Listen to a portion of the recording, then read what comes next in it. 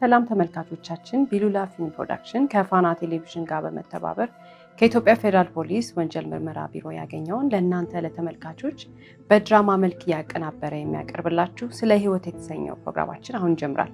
በዛሬ ፕሮግራማችን ላይ ይዘንላችሁ የቀረብነው ስለ አንድ የባንክ ዘረፋ ወንጀል ይሆናል። በዚህ ፕሮግራም ላይ ከኔ ጋር አብራ ፕሮግራሙን ለእናንተ የምታቀርበው ራሄል ግርማ ትሆናለች። እንድትከታተሉን እንጋብዛለን። እናመሰግናለን። አሰግድ ተክሉ ምስክርና ደበበ አራቱም የየራሳቸውን የሁል ጊዜ ምኞት ለማሳካት ያስችለናል ብለው ያመኑበትን አንድ ተልእኮ ለመፈጸም ተሰባስበዋል። ዓላማቸውም ደበበ በጥበቃ ሰራተኝነት በሚሰራበት አንድ የግል ባንክ ለመዝረፍ ነው። ይኸው ዓላማቸው ተሳክቶ ከ2.9 ሚሊዮን ብር በላይ በጋራ ከዘረፉ በኋላ ግን በክፍፍሉ ላይ ባለመግባባት ለደቂቃዎች ሲጋጩ ቆይተው በመጨረሻም የየራሳቸውን በመያዝ በየፊናቸው ተበተኑ። የፖሊስ አባላትም የተጠርጣሪዎቹን ዱካ ያደኑ ሁሉንም ከያሉበት ይዘው ወደ ህግ ለማቅረብ መረባረብ ጀመሩ። በመጀመሪያ በፖሊስ የተያዘው ደበበ ላይ የተደረገው ምርመራ ፍሬ ያፈራ ውስብስቡም ጉዳይ እየጠራ መጣ።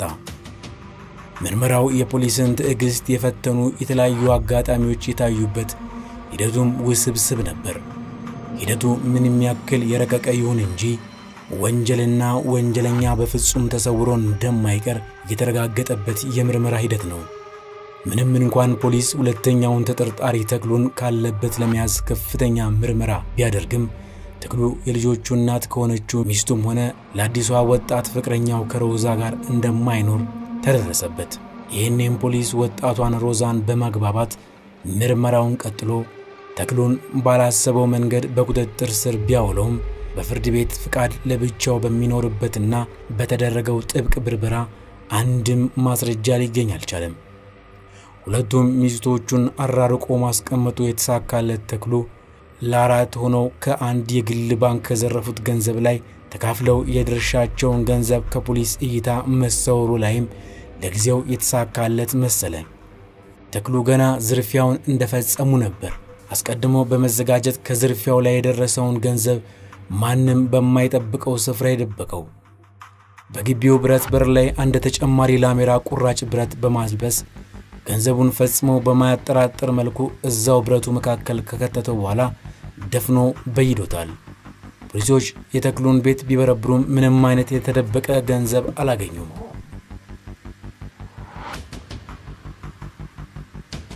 ሁልጊዜም ቢሆን ፖሊሶች በፍርድ ቤት ፍቃድ ብርበራ ሲያደርጉ በብርበራ ወቅት የተገኙ እያንዳንዳቸው ነገሮች በከፍተኛ ጥንቃቄ ተመዝግበው ሁሉም የምርመራው ቡድን አባላት ስለተገኘው ነገር ማረጋገጫ እንዲሆን ይፈርማሉ።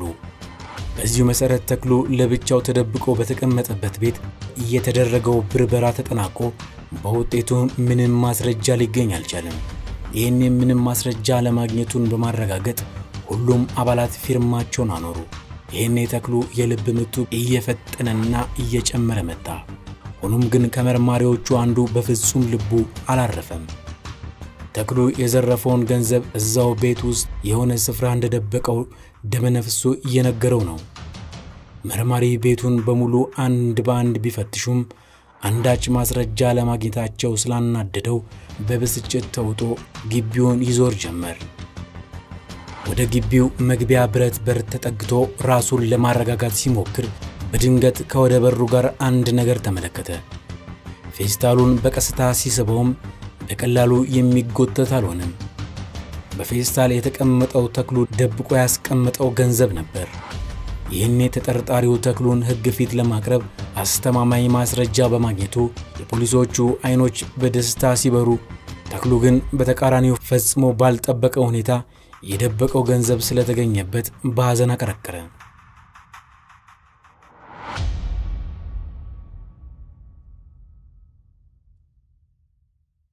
የብየዳ ባለሙያ በመሆኑ ምክንያት ያው ዕውቀቱን ተጠቅሞ በፌስታል ተጠቅልሎ ከብረት ጋር አድርጎ ለመደበቅ ችሎ ነበር። ነገር ግን ጠንካራ የምርመራ አባላት ስለነበሩ አግኝተውታል ገንዘቡን ማለት ነው። እስካሁን ከአራቱ ተጠርጣሪዎች መካከል ሁለቱ ከነዘረፉት ገንዘብ በቁጥጥር ስር ውለዋል። ተክሎ ለወጣቷ ፍቅረኛው መኪና ለመግዛት ካወጣው ገንዘብ በቀር ሁለቱም ጋር ያለው የተዘረፈ ገንዘብ አብሮ ሊገኝ ችሏል። አሁን ከተጠርጣሪዎቹ መካከል የተቀሩት ሁለቱ ምስክርና አሰግድ ናቸው። የፖሊስ ጠንካራና ፈጣን ክትትል እንዲሁም የዘራፊዎቹ ድራማ መሰል ሽሽግና የዘረፉትን ለመሸሸግ የሚያደርጉት ጥረት አሁንም ቀጥሏል። ቀጣዩ የፖሊስ ኢላማ የሆነው የዝርፊያ ቡድን አባል ሹፌሩ ምስክር ነው። ምስክር ከዝርፊያው በኋላ እንደ በፊቱ ደስተኛ ሊሆን አልቻለም። አብዛኛውን ጊዜውን ከመኖሪያው ደጃፍ መንደር ጋር በምትገኝ አንዲት ድንጋይ ላይ ተቀምጦ በጭንቀት ተውጦ ጊዜውን ያሳልፋል።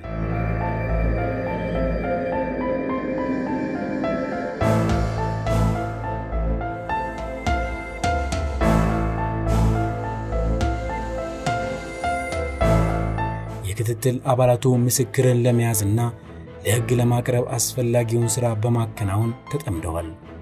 በቁጥጥር ስር ከዋሉት ሌሎች ግብረ አበሮቹ ጋር ምስክርንም ለፍርድ ለማቅረብ እንዲችሉ የት እንዴትና መች ሊይዙት እንደሚገባ በጥልቀት እያጠኑ ነው።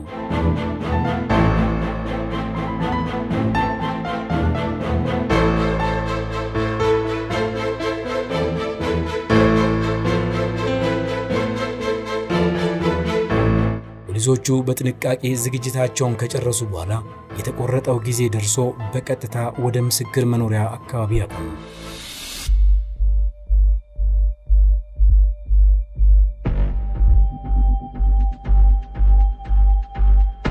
ተጠርጣሪው ምስክር ቤት ውስጥ በጭንቀት ተውጦ የተቀመጠበት ፖሊሶቹ ደርሰው በቀላሉ በቁጥጥር ስር ሊያውሉት ቻሉ።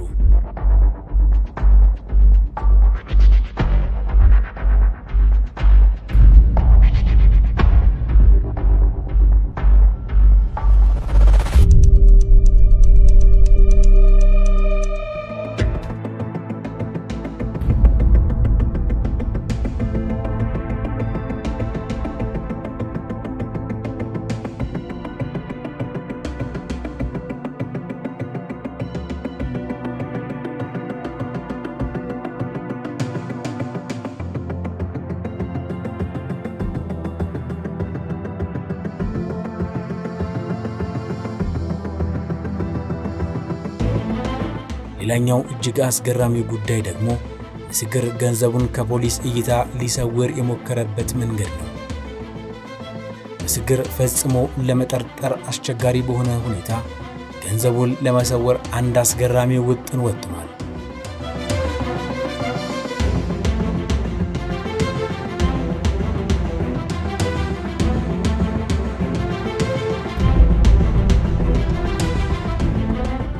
በዚህ ውጥኑ መሰረትም ገንዘቡን ማንም ፈጽሞ በማይጠብቀውና በማይጠረጥረው መንገድ ደብቆ አስቀምጦታል።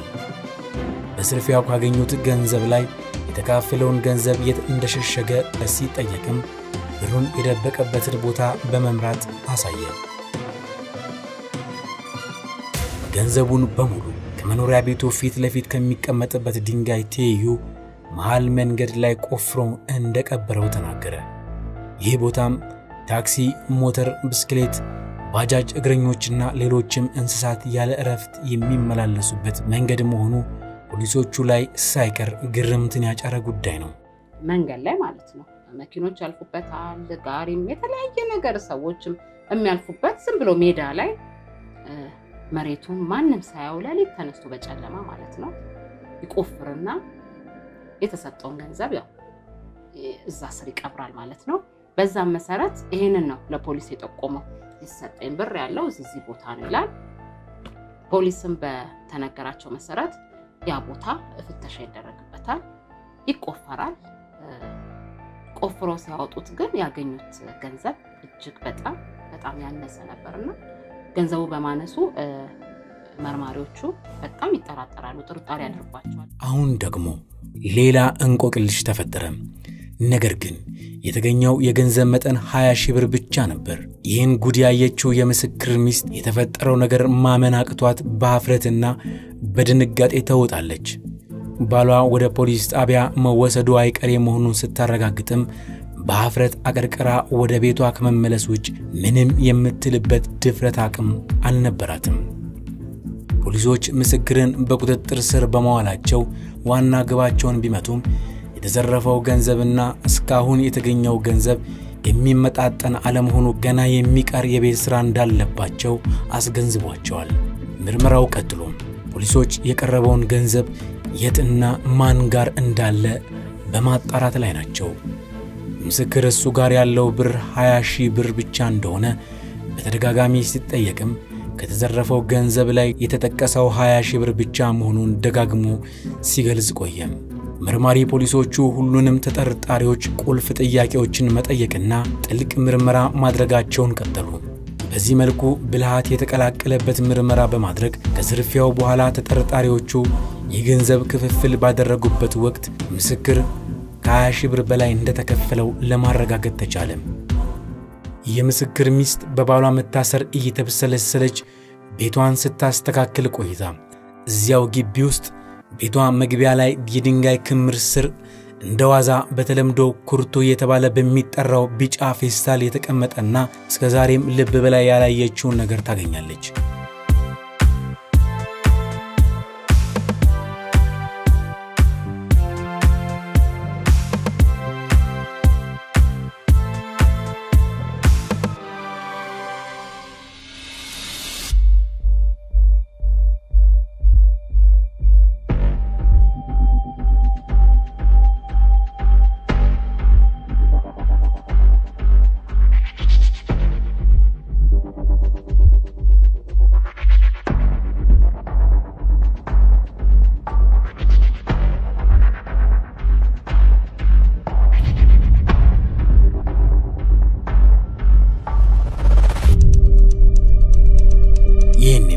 እውነት ቢቀበርም በቀኑ መውጣቱ አይቀርምና በሚያስገርም አጋጣሚ እንደመናኛ ነገር ቆጥራ የጎተተችውን ላስቲክ ስትከፍተው ሌላ ጉድ ይዟል። ይህ በፌስታል ተቀምጦ የነበረው ነገርም ባለቤቷ ምስክር ፖሊሶች ሲይዙት መንገድ ላይ ቀብሬዋለሁ ብሎ ካስረከበው ሌላ በድብቅ ያስቀመጠውና ከዝርፊያው ላይ ያስቀመጠው ድርሻ 240,000 ብር ብቻ ነው። ምስክር አስቀድሞ አቅዶ ከተዘረፈው ላይ 20,000 ብር ብቻ እንደደረሰው በማስመሰል 20,000 ብሩን ብቻ ቆንጥሮ የውጭውን መንገድ ላይ ከቀበረና ፖሊሶቹን ካታለለ በኋላ ቀሪውን 240,000 ብር ለራሱ ደብቆ ለማስቀረት ነበር። ምስክር 20,000 ብሩን ብቻ ነበር እዛች ሜዳ ላይ የቀበራት። የቀረውን 240,000 ብር መግቢያ ሞጫው የገዛ ቤቱ በረንዳ ስር መሬት ስር ነበር የቀበረው። ይሄንን ብር ስታገኝ ግራ ይገባታል። ቀጥታ ያደረገችው ግን ለፖሊስም አልጠቆመችም፣ ወደ ቤቷ ይዘው አልገባችም። ያንን ብር ሄዳ አካባቢዋ ጋር ለሚገኝ አንድ ባለሱቅ እንዲያስቀምጥላት ትሰጣለች ማለት ነው። እነዚህ ፖሊሶች እንግዲህ ያገኙት 20,000 ብር ነው። በጣም አጠራጥሯቸዋል። ምክንያቱም 20,000 ብር ብቻ ሊሰጠው እንደማይችል እርግጠኞች ናቸው። ስለዚህ ቀጣይ ምርመራ በጣም ያደርጉና ቀጥታ ምናልባት ደግሞ ቤቱ ሊኖር ይችላል በሚል ቤቱ ይመጣሉ። ጠየቃለች። በሰዓቱ እሷ ምንም እንደማታውቅ ነው የሆነችው። በኋላ ግን ደጋግመው በጣም ምርመራቸውን ባደረጉ ጊዜ ጨረሻ ሰዓት ላይ ታምናለች። ብሩንም ሄዳ ባደራ መልክ ካስቀመጠችው ሱቅ ውስጥ አውጥታ ትሰጣለች። ሆኖም እንግዲህ እሷም ከእስር አላመለጠችም። ምክንያቱም ያገኘችውን ብር በሰዓቱ ለማንም ሳትናገር አስቀምጡልኝ ነው ያለችው። ስለዚህ እንደ ተባባሪ ተቆጥራ እሷም እንግዲህ ቅጣቷን ለማግኘት ወደ እስር ቤት ሄዳለች ማለት ነው።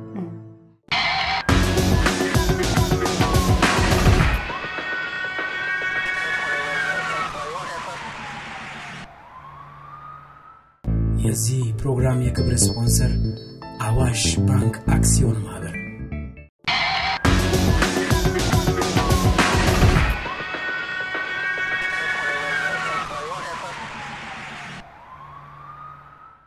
የዚህ ፕሮግራም የክብር ስፖንሰር አዋሽ ባንክ አክሲዮን ማህበር። አራተኛውና የመጨረሻው የሆነው አሰግድ ገጠር ነው የገባው። ፖሊስ አልደረሰበትም። ረጅም ጊዜ የሚወሰደው የነበረው ክትትል የሱ ነበር። ጨርሶ ደብዛውን ያጠፋው በፍጹም ሊገኝ አልቻለም። ሶስቱን ለመያዝ የፈጀባቸውን ጊዜ አራተኛው ተጠርጣሪ የሆነውን አሰግድን ለማግኘት ግን በጣም ረጅም ጊዜ ነበር ፖሊሶች የወሰደባቸው። ምክንያቱም በደንብ አስቦ ተጠንቅቆ ነው እሱም ስራውን የሰራው። አሁን ፖሊስ አብዛኛውን የቤት ስራውን በማጠናቀቅ ሶስቱን ተጠርጣሪዎች ይዟል። አሁን ሌላውና የመጨረሻው የፖሊስ የቤት ስራ ደግሞ አደገኛውን ተጠርጣሪ አሰግድን በቁጥጥር ስር ማዋል ነው። አሰግድ የተሸሸገበት ስፍራ ለማወቅ ፖሊስ እጅግ ከፍተኛ ጥረት ማድረጉን ቀጠለ። ወደ አሰግድ ሊመሩ የሚችሉ የተባሉ መንገዶች ሁሉ አንድ ባንድ ማሰስ የቀጠለው ፖሊስ አሰግድ በባንክ ጥበቃ ሰራተኝነት በሚሰራበት ጊዜ ተያዥ የነበሩትን ግለሰብ አግኝቶ ቢያናግራቸውም ከአሰግድ ጋር ከተለያዩ ረጅም ጊዜ እንደሆናቸውና አሁን ይሙት ወይም ይኑር እንደማያውቁ ገለጹ። ከርሳቸው ሌላ ፖሊስ አሰግድን ሊያውቁ ይችላሉ ብሎ ያላቸውን ሰዎች በጭራሽ ሊያውቁና መገኛውን ሊጠቁሙ አልቻሉም። አሰግድ የሚባል ሰው ተፈጥሮ ያልነበረ ያክል አንድም ሰው ፍንጭ ሊሰጥ አለመቻሉ የፖሊስን ሥራ ይበልጥ ፈታኝ አደረገው።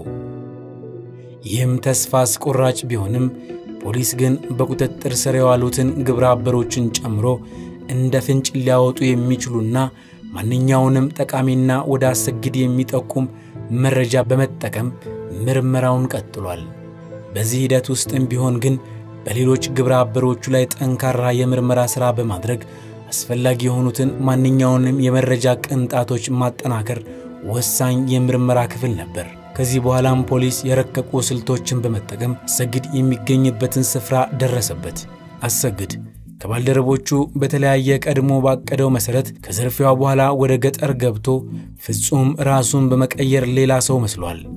ቀድሞ ሲመኘው እንደነበረው የእርሻ መሬት ባለይዞታ በመሆን በግብርና ሕይወቱን እየመራ ተዳር መስርቶ በአካባቢው ጥሩ ስም አፍርቷል። በዚህ አዲስ ሕይወት በመሰረተበት መንደር ታዲያ በታታሪ ገበሬነቱ እንጂ በቀድሞ የዘራፊነት ድርጊቱ የሚያውቀው አንድም ሰው የለም። በርግጥ አሁን ባለው ሁኔታ አሰግድን በቆፍጣና ገበሬነት እንጂ በባንክ ዘረፋ መጠርጠር ለመደበኛ ሰው እጅግ አስቸጋሪ ነው።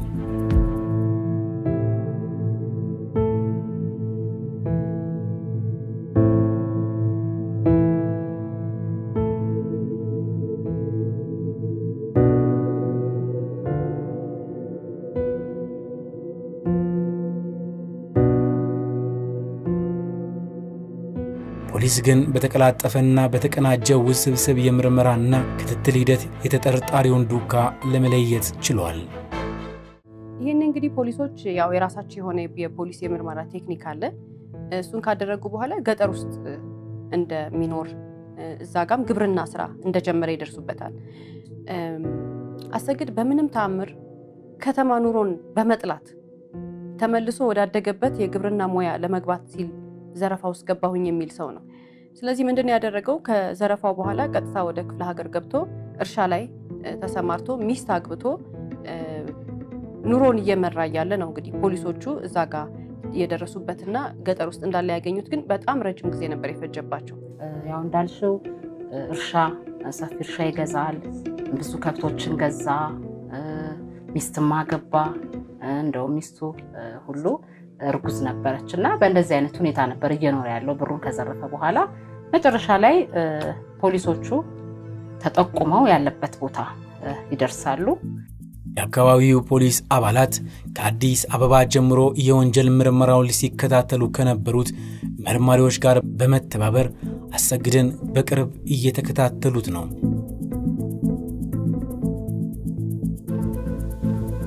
የፖሊስን አደን ሽሽት ወደ ገጠር መጥቶ የተሸሸገው አሰግድ ግን ፈጽሞ ባልጠበቀው ሁኔታ ፖሊስ ዱካውን ተከታትሎ መምጣቱን ሲረዳ ከሕግ ማምለጥ ባይቻለውም ማድረግ ያለበትን ሁሉ በማድረግ እጁን ላለመስጠት ወሰነ።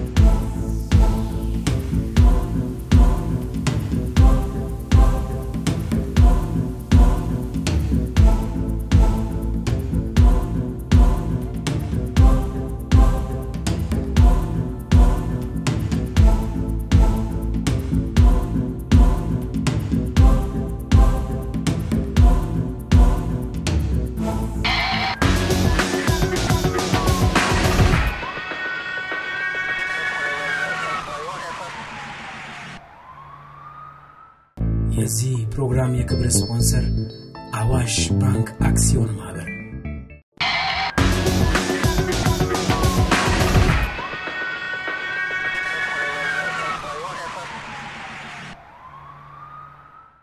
የዚህ ፕሮግራም የክብር ስፖንሰር አዋሽ ባንክ አክሲዮን ማህበር። የፖሊስ አባላቱም የመጨረሻውን ተጠርጣሪ ይዘው ወደ ህግ ለማቅረብ ዝግጅታቸውን አጠናቀው ተጠርጣሪው አሰግድ ወዳለበት ተሰማሩ። አሰግድ ፖሊሶቹ ቤት እንደሚመጡ ተረድቶ እጅ ላለመስጠት አስፈላጊ ከሆነም ለመተኮስ ተሰናድቷል።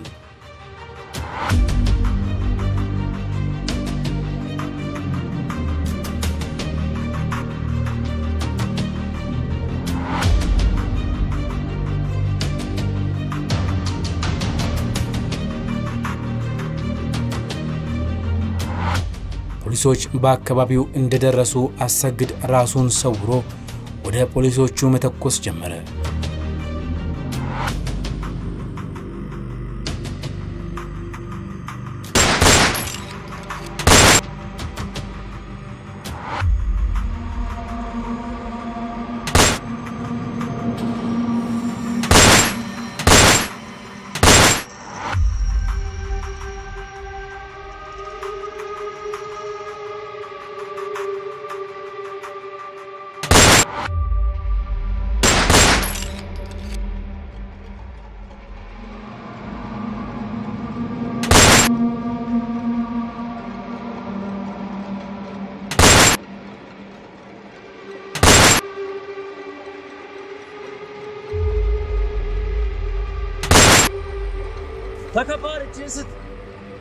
ፖሊሶቹ አሁንም አስፈላጊውን ጥንቃቄ በማድረግ አሰግድ በሰላም እጁን እንዲሰጥ ማናገር ጀመሩ።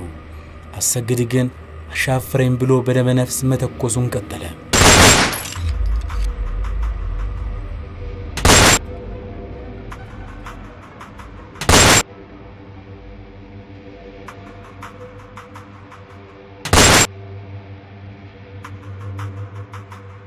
ለጥቂት ደቂቃዎች ከተታኮሰ በኋላ ግን እጁን እንዲሰጥ የሚያደርገው አንዳች ነገር ተፈጠረ።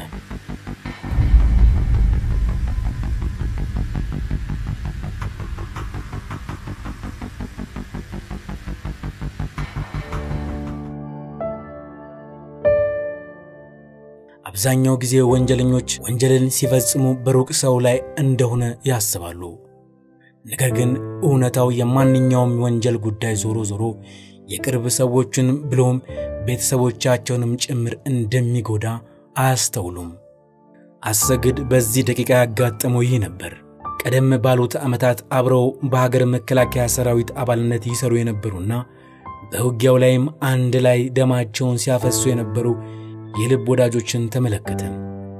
ይሄኔ ነው በገንዘብ ፍላጎት ደንዝዞ የቆየው ህሊናው ነቅቶ ቃታውን ላለመሳብና ከጎኑ ሆነው በጋራ ደማቸውን ለሀገራቸው ያፈሰሱት የጦር ሜዳ ጓዶች ጋርም ደም ላለመቃባት ሲል በሰላማዊ መንገድ እጁን ለመስጠት ይወሰነው።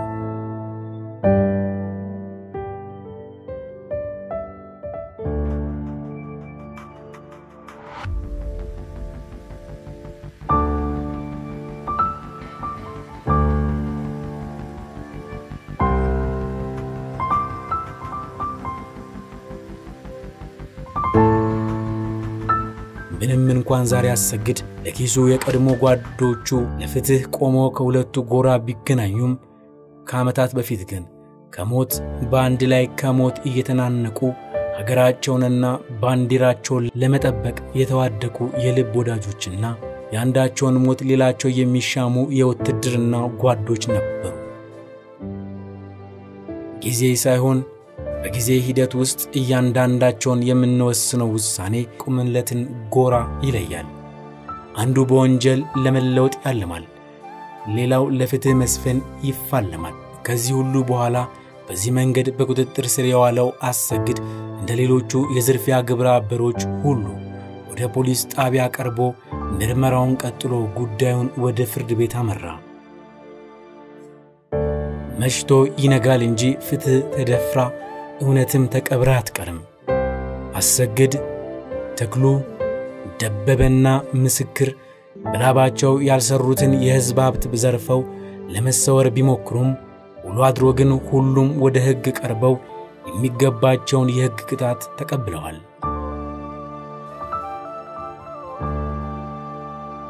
ወንጀል ያጎድላል እንጂ አያሞላም። ስርቆትም ከሌባው አልፎ ቤተሰብን ያሳፍራል። ታሪክ ሲመሰክር የኖረው ወንጀል ቤተሰባዊና ማህበራዊ ሕይወትን የሚያናጋ ክፉ ደዌ መሆኑን ነው። አንድ ሰው ወንጀል በሚፈጽምበት ጊዜ የብዙዎችን ሕይወት ያውካል።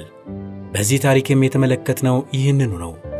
ተክሉ ሚስቱና ልጆቹን ጥሎ ለእስር ሲዳረግ ምስክርም በተመሳሳይ ከሱ ሌላ ማንም ወገን የሌላትን ሚስቱን ሜዳ ላይ ትቶ ዘብጥ ያወርዷል። ደበበም ነገን ተስፋ አድርጎ ራሱን ለመለወጥና ቤተሰቡን መስርቶ ለመኖር የነበረውም ህልም ሊሳካ በሚሯሯጥበት የጉብዝናው ጊዜ ወርቃማ ዕድሜውን በማረሚያ ቤት ያሳልፋል።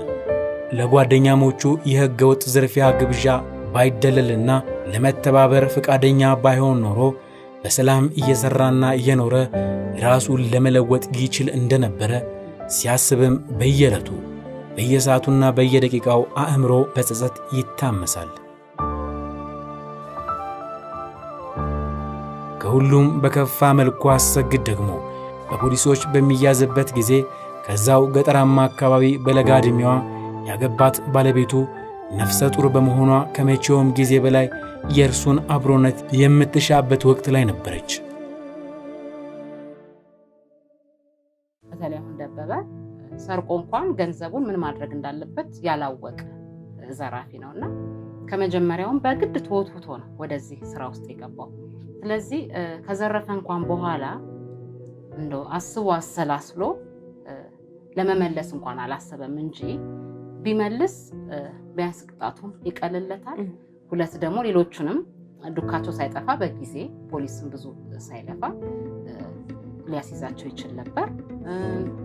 ሌሎቹንም ስታይ ምስክርም ቢሆን በሱ የተነሳ እንግዲህ ባለቤቱም እስር ቤት ለመግባት ተገዳለች። ምክንያቱም ገንዘቡ ከሷ ደብቆ ነው እዛ ቤት ስር የደበቀው። ምንም ያገኘው ምንም አይነት ጥቅም የለም። ምክንያቱም ህገወጥ ስራ ነው። ያው ተይዟል። ዞሮ ዞሮ አሰግድ ጋም ስቴጂ እርግጥ አሰግድ ትላንት በሰራው ጥፋት ያው የቤተሰቦቹ መሬት ሸጦ የከተማ ህይወት አምሮት መጥቶ ገንዘቡን እንደማይሆን አድርጎት ይሰራ የነበረው የጥበቃ ስራ አሰልቺ በመሆኑ ነው ቁጭ ብሎ ዝርፊያን ሲነድፍ የነበረው። ግን ያ ፍጹም አግባብ አልነበረም። ያው ተሳክቶ ዘርፏል። ሄዶም መሬቱን መስርቶ የሚፈልገውን ነገር አድርጓል። ሆኖም ግን ወንጀለኛይቱንም ያህል ወንጀሉ ቢረቅ ተጠቦ ወንጀሉን ቢያቅድም ከህግ የሚያመጥ ባለመኖሩ ልያዝ በቅቷል። ግን በሰዓቱ አግብቷል። ሚስቱም እርጉዝ ነበረች። እንግዲህ ይሄን ቤተሰቡን ነው በትኖ ይሄድ። ተክሉንም ያየሽ እንደሆነ እንግዲህ ሁለት ሴቶች ወይም ሁለት ሚስቶች አንድ ሚስትና አንድ ሌላ ሀገር ፍቅረኛ ይዞ ሁለት ቤተሰብ ማኔጅ ለማድረግ ሁለት ቤተሰብ ለማስተዳደር የጀመረው ነገር አዋጭ አልነበረም። ምክንያቱም ወጪ ብዙ አለው። አንደኛ ከትዳሩ ውጪ ሌላ ሴት ደርቦ ይሄ ህሊናም ቢሆን እኮ ረፍት አይሰጥሽ። ስለዚህ ከግራ ከቀኝ ያሉት ወጪዎች ብዙ በመሆናቸው ሲቀጥል ወጣቷ ፍቅረኛው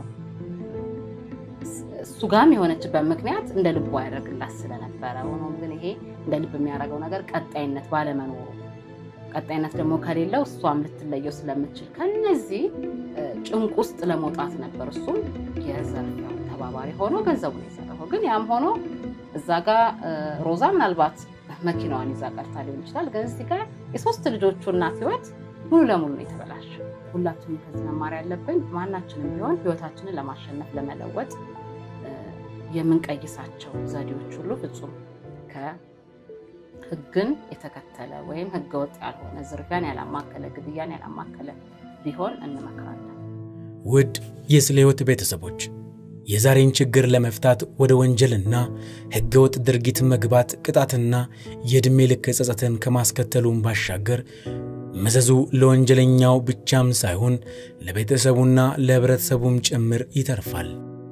ምንም እንኳን ወንጀለኞች በህግ ጥላ ስር ቢውሉም ቤተሰብ ግን በእነርሱ የተነሳ የሚደርስበት ኢኮኖሚያዊ፣ ሞራላዊና ማህበራዊ ጫና እጅግ ከባድ ነው። ለዚህም ነው ወንጀል በዋናነት የሚጎዳው ራሱን ወንጀለኛውንና በዙሪያው ያሉትን ሰዎች መሆኑን የምንገልጸው። ስለሆነም በእያንዳንዱ የህይወት መስመር ላይ ከወንጀል ርቀን ራሳችንን ጠብቀን ልንኖር ይገባል እንላለን። እስከ ፕሮግራማችን ፍጻሜ ድረስ አብራችሁን ስለቆያችሁ እናመሰግናለን። ሳምንት በተመሳሳይ ሰዓት በአዲስ ታሪክ እንድትጠብቁን እየጋበዝን አስተያየቶቻችሁን በአድራሻችን መላክ እንዳትዘነጉ እንላለን። እስከ ሳምንት ድረስ ቸርን ሰንብት።